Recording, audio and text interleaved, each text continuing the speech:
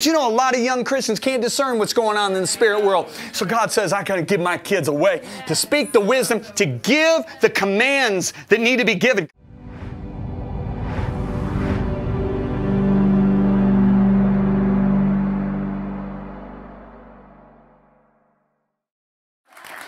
All right, so welcome to the final session, and the title of this session is The Spirit's Language. All right, in this session, I want to answer the question, why has God given us a language that is different than what we can understand? Don't you think it's a good question? I do. 1 Corinthians chapter 14, verse 2, for he who speaks in a tongue does not speak to men, but to God. This is not referring to either of the public category of speaking in tongues. This is talking about praying, all right? When we pray in tongues, we speak directly to God, not to men. Listen to Romans 8:26. The Holy Spirit helps us in our distress. What's our distress? For we do not even know what we should pray, nor how we should pray. So we don't know what to pray, we don't know how to pray. Have you ever met up with situations like that? Absolutely. There may be a guy that's in Myanmar or Cambodia right now who really needs help. And he's alone. He's in trouble. And we wouldn't know how to pray for him. No one on this earth would know how to pray for him. Or they wouldn't know what to pray for him. But the Holy Spirit does. Oh my goodness, now you're getting a little glimpse of where we're going. All right? Let me give you another little glimpse. If I walk into the President of the United States office, right? I walk right into the Oval Office. Mr. President, how do you do, sir? Can I communicate to him on his level? No. He knows so many things about the security of the United States, what's going on in the government. He's going to have to come down and talk to me on my level. Well, when I walk into the King of the Universe's office, if I can only pray in English, then I can only communicate to God on my level. God says, I don't want this with my kids. I want my kids able to go into deep fellowship to be able to communicate to me on my level. So God says, I'm going to give you help. His name's the Holy Spirit. Do you know there's many times I'm praying in the Holy Spirit that it's English? Some people think the only time you pray in the Spirit is when you're praying in an unknown language. No. There's times I'll pray in the unknown language and all of a sudden I'll pray for the interpretation. Here comes English. Because what's happening? I'm getting what the Holy Spirit's giving me, and it's in English. Are you with me? Yes, sir. So, can you understand that why would the President of the United States not want to tell me about all the securities? I could be a spy. He doesn't want that information getting into the wrong hand, correct? Well, tongues keep the enemy from knowing what's going on. How many of you know we're in a battle? We're in a war. Come on, talk to me. The Bible says in 1 Corinthians chapter 2, verse 7 and 8, we speak God's secret wisdom. It's secret. Why is it secret? Hey, come on. Matt, you were in the Army. Matt, you understand that there is language that the military has to have over the radios, and they have to say, Papa Bear, Papa Bear. This is Child Bear, or whatever you guys say. Right? Go to Alpha 1, do this. Why? Because the enemy can get in on those lines and understand what the strategy is. Hey, look at the Denver Broncos. Our Peyton Manning, man. He's sitting there and all of a sudden he sees the Warriors across the line. They're lining up and away. Uh-oh, they're going to take my head off. So he goes, Omaha, Omaha. You ever hear him say, Omaha, Omaha? What in the world does Omaha have to do with football? It's a secret code language that everybody on his team understands. So God, the Holy Spirit, gives us this secret wisdom, right? He says a wisdom that has been hidden, that God destined for our glory before the time began. None of the rulers of this age understood it, for if they had, they would not have crucified the Lord of glory. He's specifically talking about the fact that if that wisdom, that revealed knowledge would have been given to the enemy, right? The enemy wouldn't have crucified the Lord of glory.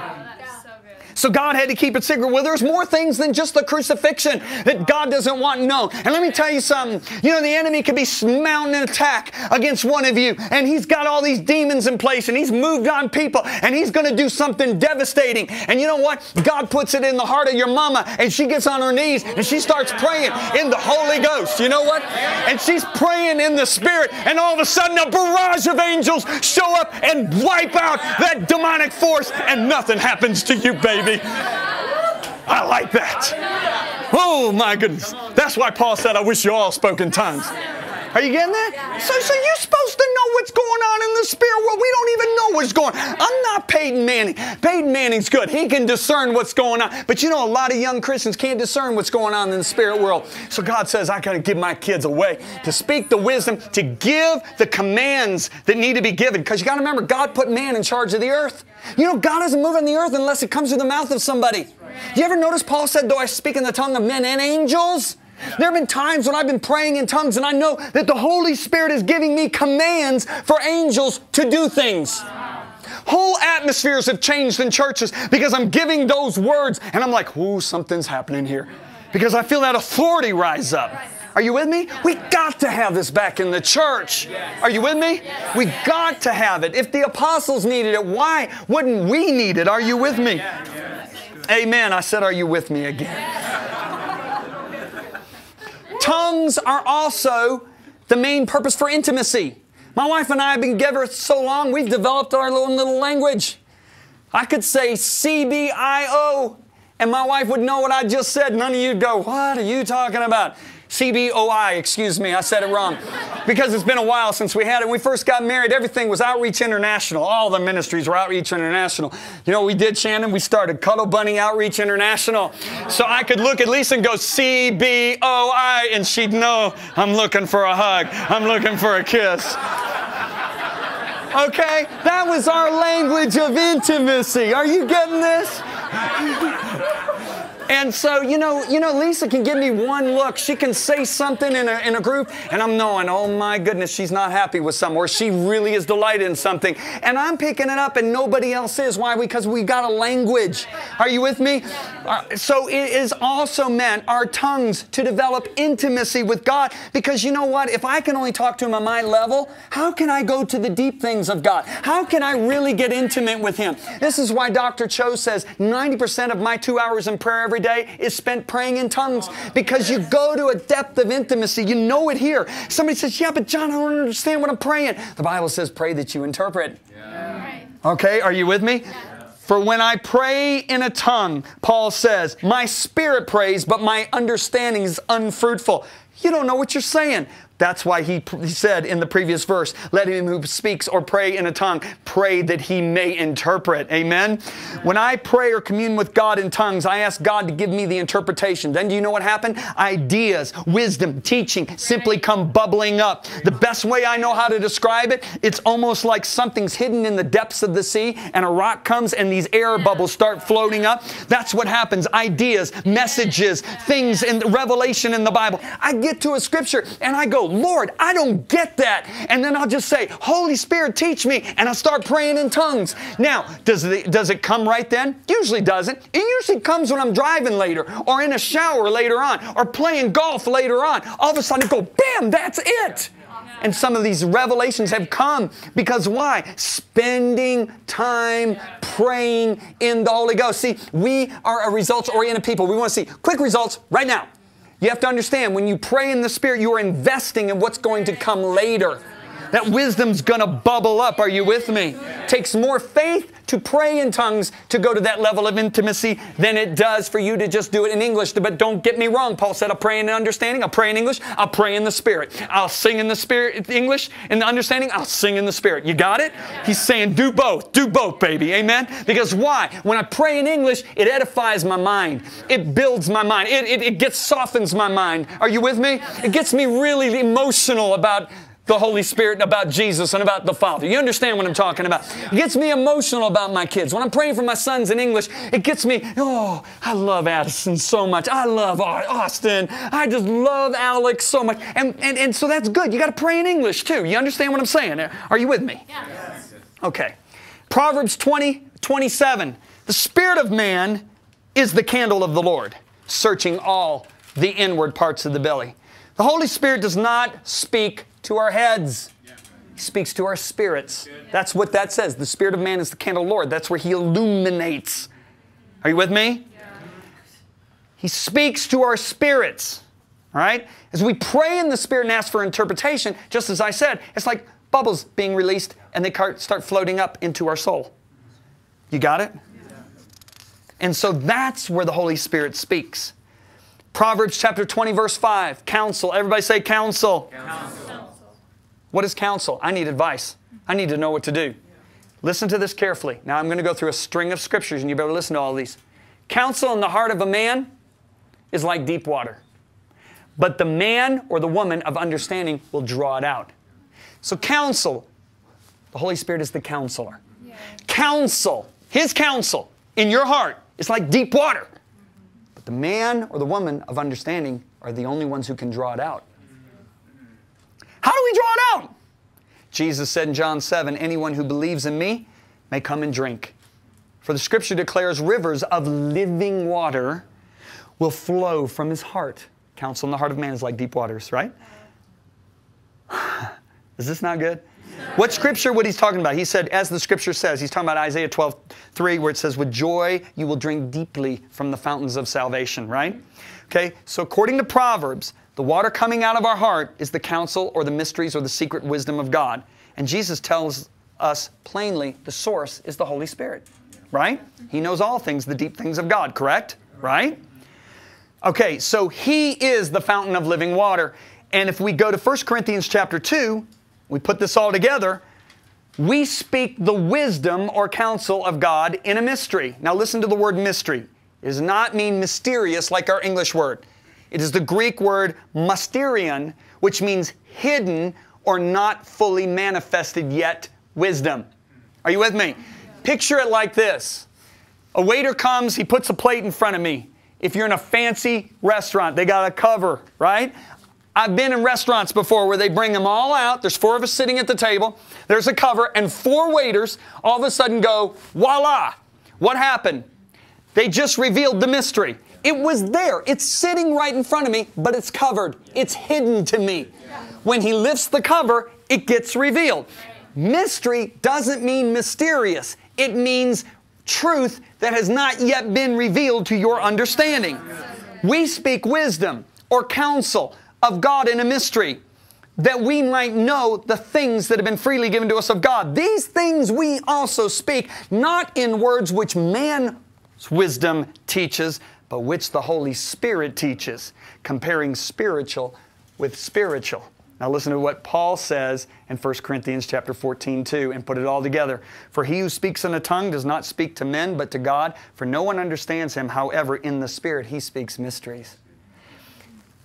He speaks mysteries. Counsel, mysterious counsel in the heart of a man is like deep waters. The man of understanding draws it out. Out of his belly shall flow rivers of living water. We speak hidden mystery, which the Holy Spirit speaks. He who speaks in a tongue speaks what? Mysteries. All right? So that's how the man or the woman of understanding. Many times, let me help you with what I'm saying here. Many times, I've come to these scriptures, like I said before, not understood it, and I'll start praying in the Spirit and the understanding will come. Numerous times I've been writing a book, and I'm all of a sudden I feel like I hit a wall. I'm like, I don't know what else to do. So I get up and I start walking back and forth in my hotel room, and all of a sudden here comes another gusher. And then I sit down and start writing again, sometimes for hours. When I was a single man, it was a mystery to me on who I should marry. It was a total mystery. I know I really like this girl named Lisa Toscano. I know I'm really attracted to her. I love her personality. But I want the girl that, God selects. So I said to Lisa, she and I, what we did, we were away from each other. She was in Arizona, I was in Dallas. I said, let's pray in the Holy Spirit 30 minutes every day for 30 days. And so we did that 30 minutes every day for 30 days. And you know what? I said, listen in your heart. I said, if you feel like a gnawing, scratching, then I said, God's trying to get our attention. This isn't right. I said, but if you feel a velvet feeling, that's the Holy Spirit bearing witness. Now listen to me carefully. The Bible says, for as many as are led by the Spirit of God, these are the sons and daughters of God. Right. Then He tells how He leads. For the Spirit bears witness with our spirit. This is the primary way the Holy Spirit leads us, is by the witness. You ever feel like you were going to do something and inside you felt like there was a gnawing, uncomfortable, something's eating away at your inside and you're like, what's wrong? I mean, it's fine. I've gone over there before. I want to go over there. That's the Holy Spirit saying, don't go. If you ever feel like you're going somewhere and you feel this real velvet feeling inside, let the peace of Christ rule in your heart, Colossians says. In the Amplified, it says, rule like an umpire. Right. That's the Holy Spirit saying, this is me. Yes. This is me. So good. Okay? There have been decisions I've made in this ministry that I went off of that. I prayed in the Spirit. I had a decision to make. I felt the peace, the velvet. I didn't hear. If I had to write a letter, I would have had to say it seemed good to the Holy Spirit in me that we do this. Okay? Because He didn't speak to me. Now, on this curriculum about the Holy Spirit, He spoke to me. Because I was going to preach on something else. I had another message. Our whole team had come up with the best title, and we're still going to do it, hopefully. But when I went on this fast, the Holy Spirit said, I want you to talk about this.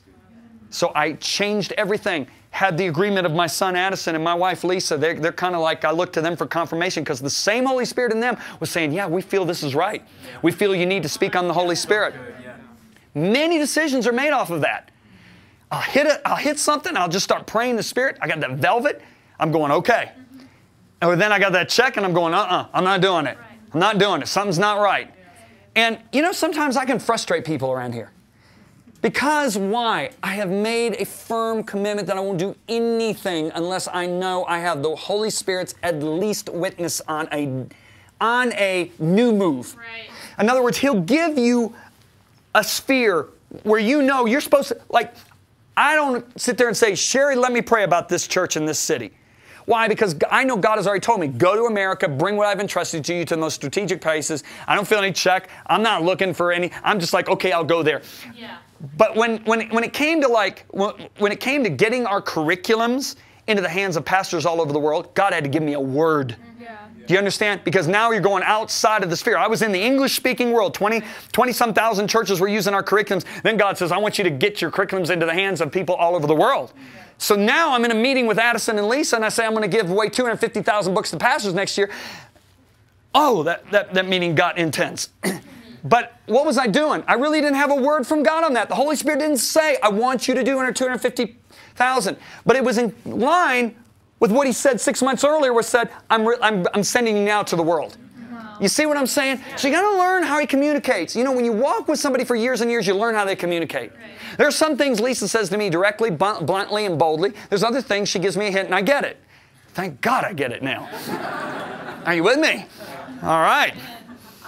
You know, there's been mysteries before. Why did this happen? Why did I go through this? And I didn't understand why. I prayed in the Spirit, get in the Bible, and all of a sudden I realized, oh, this is why it happened.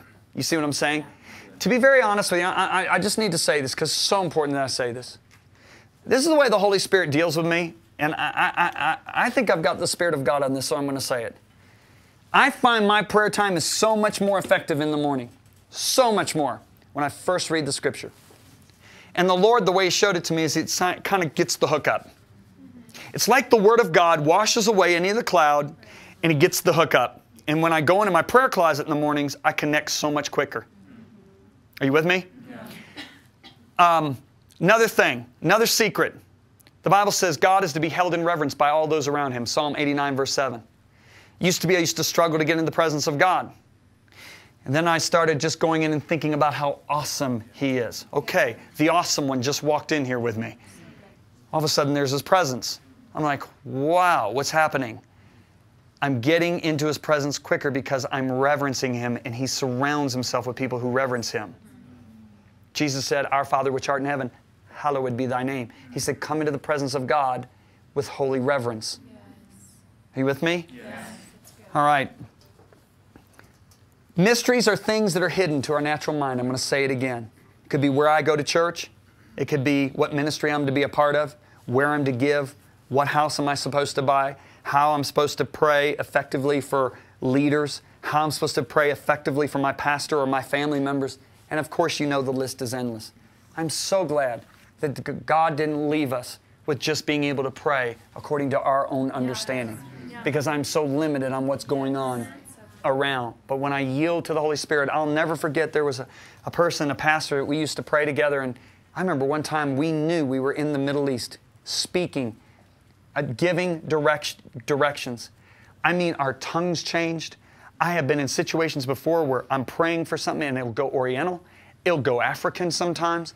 And that's when I know, okay, right now I've gone from praying for myself or my family to somebody else in the world who's in need. Yeah. It's an amazing thing. It's what God has given every single one of us. It's our Omaha, Omaha for Peyton Manning thing. It's our military talk, right? So the enemy is just so frustrated. That's why he fights this so strongly.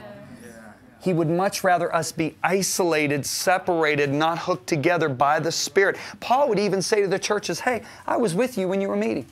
I wasn't with you there physically, but my Spirit was there and I beheld your order. How did he do that? He went there in the Spirit. He was praying so diligently in the Spirit, God gave him glimpses of what was going on over there. I remember there was a man from the Maasai tribe, and he was staying with some friends that lived in Pittsburgh, Pennsylvania, these guys that I know. He stayed with them for a month, and he would come and regularly report how his family was doing back home. Finally, the hostess said, listen, how do you know what's going on with your family? You have no cell phones, you have no landlines, nothing in your village in Western Kenya. How do you know what's going on? He said, well, Paul knew what was going on with the Corinthian church. He said, the Lord shows me what's going on with my family members as I pray in the Spirit. So he was able to keep in touch with them that way. Are you with me? And so this is what God has given us. The ability to stay connected. Do you know how many times I know my staff, our partners for Messenger International, are praying in the Spirit for me because I faced something that could have been potentially dangerous or bad, and whoom, I see divine intervention, and I go, I didn't pray about that. Well, either I prayed about it when I was praying in tongues before it happened, or somebody on the staff was praying for me in the Spirit that day, or my wife was praying for me in the Spirit, or my sons were praying for me in the Spirit, or some of our partners were praying for me in the Spirit. That's why I am so thankful for not only financial partners of Messenger International, I'm thankful for prayer partners. And there are people that pray for us and they really pray, and I am so grateful for that. Amen? And it's because of that connection and what we have. And so, the area of ministry which weighs most believers down is direction. James says, if any of you lacks wisdom, what to do, what direction to go, let him ask of God. How can we ask perfectly? By praying in the Spirit. It works in business, it works in government, it works in education. We face situations in our sphere, if it's in sales, and we don't know what to do. You know what we should do? Pray in the Spirit. Close your closet or close your office door. Pray in the Spirit. Because listen to what God says in Isaiah 48:17. I am the Lord your God who teaches you to profit, who leads you by the way that you should go. I'm convinced. You know, I'm not called to be a businessman, but if I was a businessman, I would be praying in the Spirit a lot. And then I would be making decisions according to the peace in my heart. You understand what I'm saying? And so I know there's some of you in here, and that's the way you live. I'm looking at my friends right now, and that's the way you live. And that's why you're so blessed. All right. The benefit of praying in tongues. Let me go through it quickly. Number one, it keeps the enemy from knowing information that could be detrimental to our battle with the enemy. Number two, I'm just reviewing right now. Intimacy with God. We can speak to God on His level and really get intimate. Number three, it gives us a way of drawing God's counsel and wisdom for situations we're facing. Number four, you ready? Yeah. It brings rest and refreshing. Yes. Paul said in Corinthians chapter 14, brethren, do not be children in understanding. In the law it is written. So he's quoting from the Old Testament. With men of other tongues and other lips, I will speak to this people. What was he quoting? He was quoting Isaiah's words when Isaiah said in Isaiah 28:11 and 12, for with stammering lips and another tongue, he will speak to this people, whom he said, this is the rest with which you may cause the weary to rest. And this is the refreshing. You know, a friend of mine, he pastors a large church. He was talking to another pastor who pastors a very large church. And the pastor was saying, I'm just ready to leave the ministry. I'm tired. I'm weary. I'm worn out. And my friend looked at him. They were sitting in a restaurant. He said, you've stopped praying in the Holy Spirit, haven't you? And he said, he said, come on, talk to me. How much time do you spend praying in the Spirit? And he started and he said, well, you know, I'm constantly preparing my messages, and I've got all the things that are running on with my 15,000 member church, and I'm doing this. And he said, are you praying in the Spirit? He said, no, to be really honest with you, I'm not. He said, start praying in the Spirit. That's the rest. That's the refreshing. Do you know that man now doesn't want to leave ministry anymore? Are you with me? Why is it that Dr. Cho can pastor 830,000 people and not go through spiritual burnout? I can't think of a pastor who has more responsibilities on him than Dr. Cho. I mean, really, literally, he's carrying the weight of the world because he was so well respected and received and honored in the world and looked to by so many in the world. He's praying in the Spirit. Praying in the Spirit. I used to look at Lester Summerall, a great man of God, an apostle I looked up to. I used to pick him up. The guy slept 4 hours a night. He was writing 4 books at the same time. He ran circles around the younger guys. I think, how can he have this much energy? Because he got the rest from praying in the Spirit. I'm guaranteeing you, you will not experience burnout as some have. Now, don't get me wrong, we don't abuse our bodies. However, there are people, I think, that hit burnout that shouldn't hit burnout. And that is because they're not praying in the Spirit. I think there are some people that are overworked. They don't honor the Sabbath. They're going to hit burnout. You got to rest. Okay? Because that's one of the 10 commandments that, to be honest with you, it was the one commandment that makes no sense. Makes sense not to commit adultery. Makes sense not to kill somebody. Doesn't make sense to take rest. In the Old Testament, it was 1 solid day. Don't get caught up in that. We're not under constraints anymore. In the New Testament, you've got to make sure you get those times of rest. That's why I play golf. Golf gets me away from ministry, from business, from the things that drain me, and it gets me out there and gets me refreshing. I pray in the Spirit. That's another way I get rest. Are you with me? Yes. All right. Thank you for being with me. Number 5, it builds our inner man. 1 Corinthians 14:4, he who speaks in a tongue edifies himself. Listen to this. Edifies himself. The Greek word edifies is some big, long Greek word that you'll find in your manual. It literally means to construct or build. It means to build a large edifice. You know what Jesus is saying here? When you pray in the Spirit, you literally build up your inner man's capacity to house the presence and the power of God. So Do you know Jesus actually used that word when he said, whoever hears my words, I'll liken him unto a man who builds his house? That word builds is that same Greek word. Wow. So you literally build your inner man, your inner woman, to house the presence and the power of God. I have a friend, his son was very sick. They didn't know what to do. Doctors weren't figuring it out. He went to his office and he prayed in the Spirit for 5 solid hours. He walked out of his office, he went to his house. He said he looked down on his son. He said such authority came out of his mouth. And his son got out of the bed immediately and was fine. It built. Do you see that? Oh my goodness. It's so amazing. Number 6, it builds up our faith. This goes along with the lines with the pastor I just told you about. Jude 20, but you, beloved, building up yourselves on your most holy faith, praying in the Holy Spirit. Number 7, and this is final, it gives us the ability to worship and give thanks at a much higher level.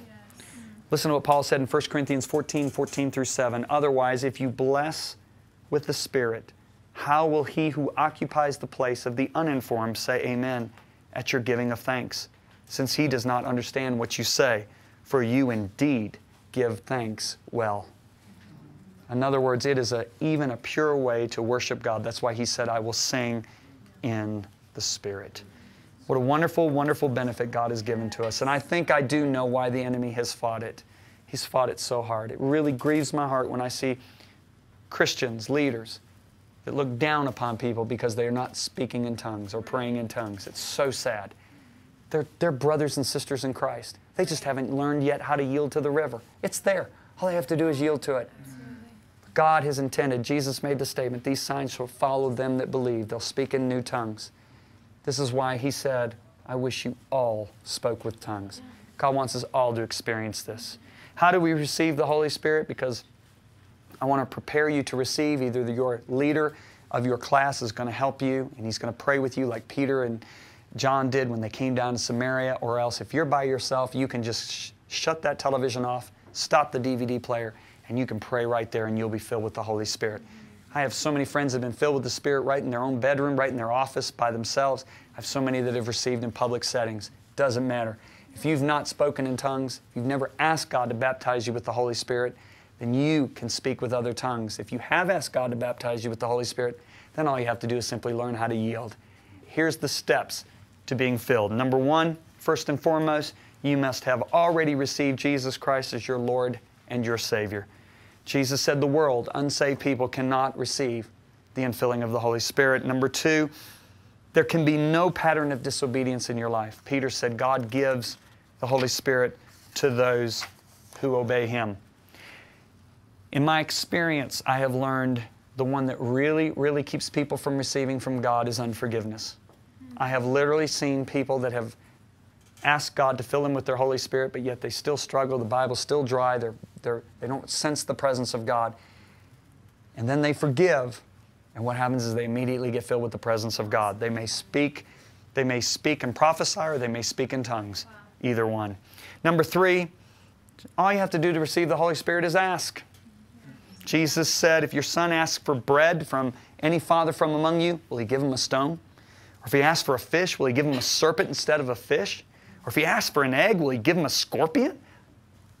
If you then, being evil, know how to give good gifts to your children, how much more will your heavenly Father give the Holy Spirit to those who ask Him? That should alleviate any fear. If you ask God for the Holy Spirit, you might think you get an evil spirit. You know, I can't even believe some people put those thoughts into people's minds. If you ask God for the Holy Spirit, He's not going to give you a demon. He's going to give you His Holy Spirit if you're... Number 5, you have to speak. Please, please hear what I'm about to say. You cannot expect the Holy Spirit to grab your tongue, to grab your mouth, to grab your vocal cords, and make you speak. Because why? He's given you a free will. You have to yield. The enemy pushes, the Holy Spirit leads. What the Holy Spirit does is gives you the words.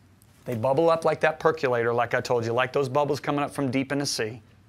You may see one syllable. Just look at it as like a roll of thread in your gut, and you're getting to see just the tip. As you begin to speak in faith, out will come the rest. You have to do it by faith. Let me make this statement. You cannot speak English and Spanish at the exact same time. When you begin to yield to the Holy Spirit to speak in other tongues, you can't speak English. Just speak what He gives you by faith. And you're going to notice it may start with a stammering lip, but it will eventually be a language. And it may be 2 languages and 3 languages and several languages. Just make sure that you absolutely do it in faith, and you will receive. So there are 3 areas you've got to yield, because the whole key is yielding. You got to yield your lips, you got to yield your tongue, and you got to yield your vocal cords.